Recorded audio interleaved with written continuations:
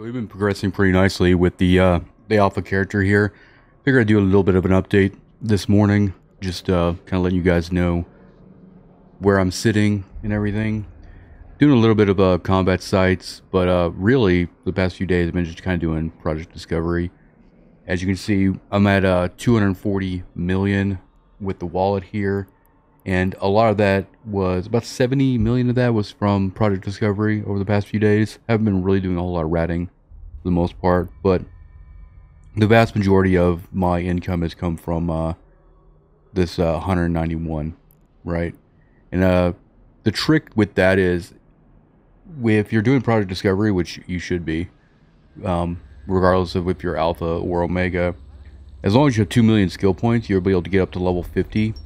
And once you actually get to level 50, project discovery will give you a Pacifier BPC, one run of that. And what I did with this was, once I earned that from getting level 50, I just bought all of the mats for it. I had a little bit from mining, so I just bought missing, but the entire ingredients for this thing is like 14 million, right? So I bought mine for about 14 million. And then what you'll do after that, and it takes about like an hour and 40 minutes to build this thing, and then when you can sell it for 191 million, right? And that's what got me up to 240, which is a pretty good amount for not really doing a whole lot of anything, really. Just kind of living my best alpha life and doing project discovery every day.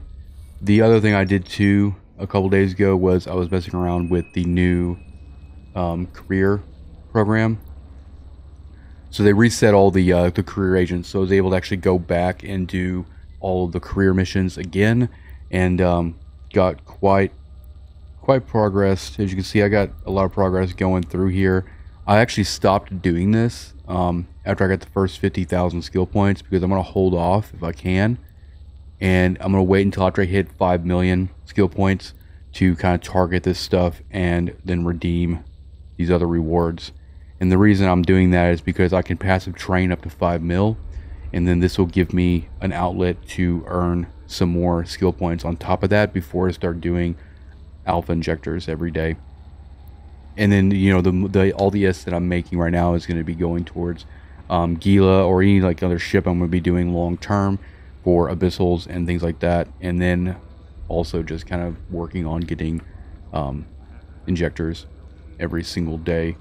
But usually on the days that I'm working, which is like today and the next few days, I'll log in here in the morning, and then I'll just work on my project discovery, and then pretty much that'd be it for the day.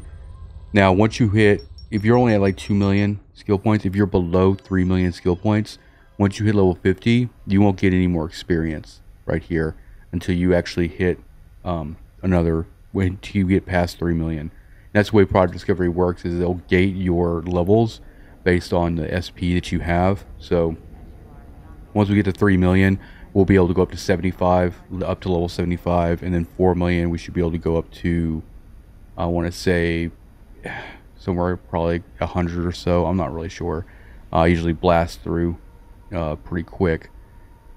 But as you see here, I'm up to the cap, which is 99k per submission. And so I'm just kind of doing that every single day, and that's giving me a good amount of wallet. And the only ships I'm really using right now are the Vexor that I talked about earlier, and the fit hasn't really changed a whole lot. I'm still using it pretty much as it was in the last episode. I'm running small hybrids right now still, but the idea is to upgrade these to mediums eventually, and then I still have the Venture, which I'll do mining and whatnot. So I have, you know, BPCs.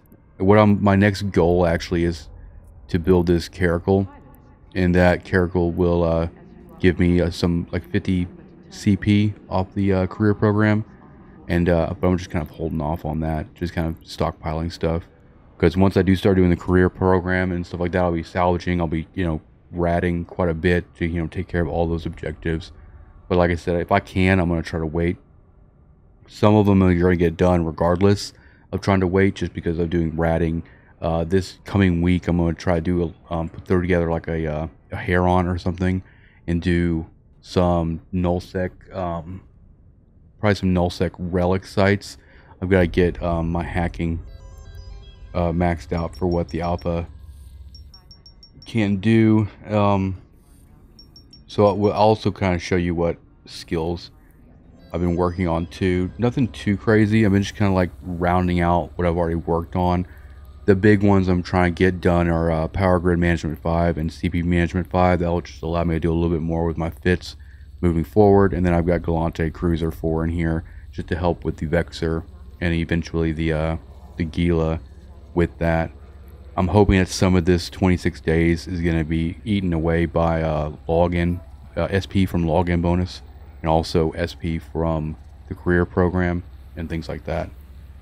But we're gonna make this short little video, episode 4, kind of letting everybody know what I'm up to. We'll probably sit in the Vexor for another week or so until we already have the funds to actually start working on getting into the Gila.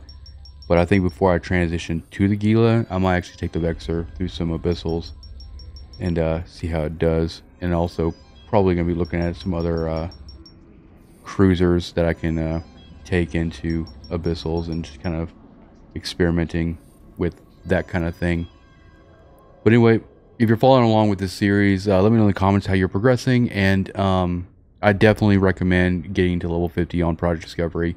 Build that pacifier, make that 191 million. It'll allow you to kind of start getting into some little bit more pricey things if that's what you're after.